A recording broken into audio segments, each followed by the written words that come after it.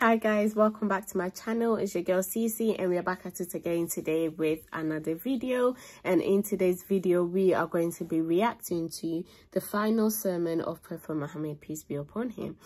Now let's get straight into the video, shall we? Under the scorching sun on the plains of Arafat, Prophet Muhammad sallallahu alaihi wasallam delivered his final sermon. O people, listen to my words carefully, for I know not whether after this year I shall ever meet you again at this place. O people, your lives and your property are sacrosanct until you meet your Lord, as are this holy place, this holy day, and this holy month.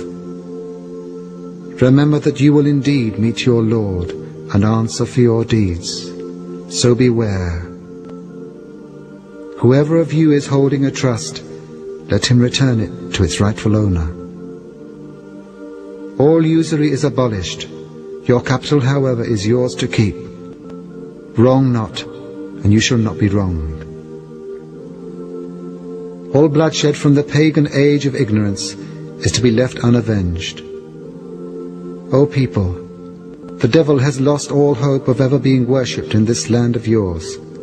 Nevertheless, he will try to mislead you in smaller matters. Beware of him, therefore, for the safety of your religion. Time has turned, and it is as it was the day that God created the heavens and the earth. The number of months is 12. 4 of them are holy, in which war and fighting are forbidden. O man, you have your rights over your wives, and they have rights over you. It is your right that they do not fraternize with anyone of whom you do not approve. But if they do, Allah has permitted you to isolate them within their homes and chastise them without cruelty. But if they abide by your rights, then they have the right to be fed and clothed in kindness. Do treat your women well, and be kind to them, for they are your partners and committed helpers. You have taken them only as a trust from Allah, and you have their enjoyment only by His permission.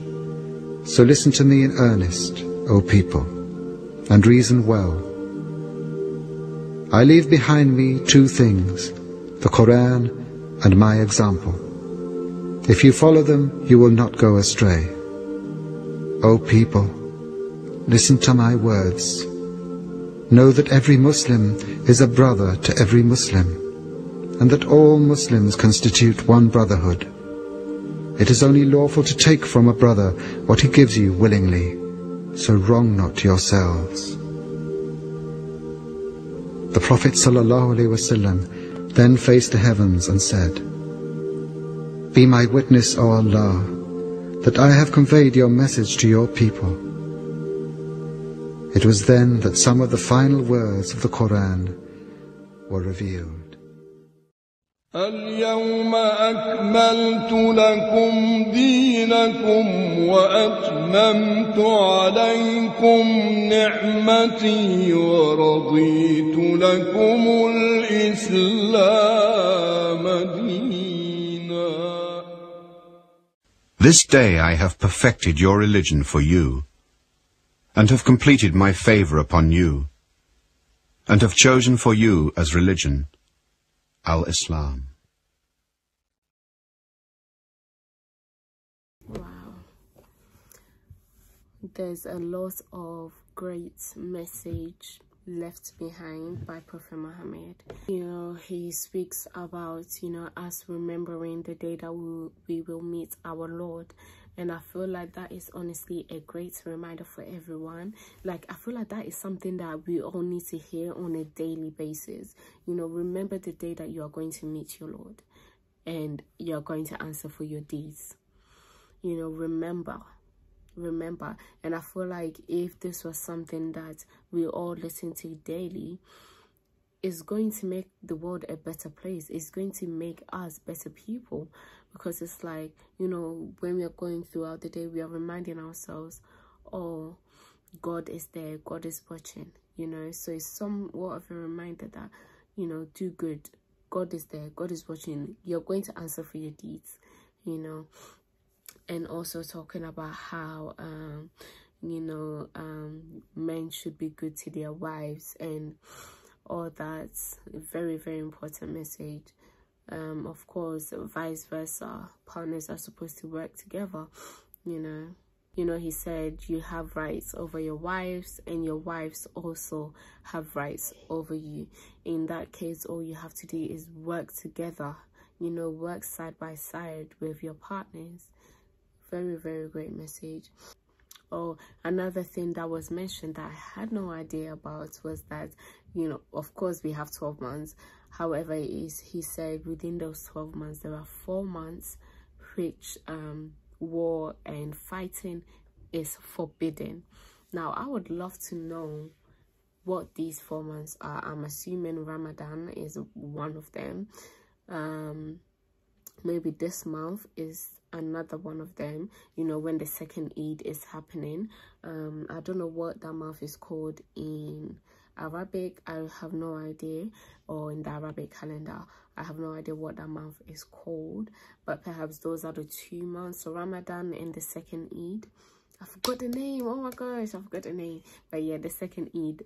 But I don't know what the other 2 could be, or what the other 3 could be. I'm just assuming. So yeah, that was something that I thought, oh, very interesting. So 4 months whereby war and fighting is forbidden. I wonder how many people know this. I really wonder how many people know this. And you know, he also mentioned that, you know, it is right for you to take what your brother has willingly given to you. So I'm assuming in that case, if a brother has not willingly given you something, do not take. I think this is something that is pretty simple, pretty clear, pretty straightforward, and this is something that we all should abide by. You know, if somebody, don't force anybody to give you anything. You know, I feel like that is like a general rule of life. And also he mentioned about Satan, and you know, for us to be wary of him, that he's going to try and mislead us in any way possible, even in the smallest of matters. So we have to certainly be aware, and we have to be wary that Satan lives amongst us. He is trying us each and every single day to mislead us. So we have to stay awake. Yeah. Thank you all so much for tuning in today. I hope this was a great reminder for every single person watching, and this was a great message, and I hope that everybody reflects on this. So yeah, thank you so much for tuning in today, and I'll see you guys in the next one. Please do not forget to like, comment, share, and please do not forget to subscribe, and take good care of yourselves. Bye guys.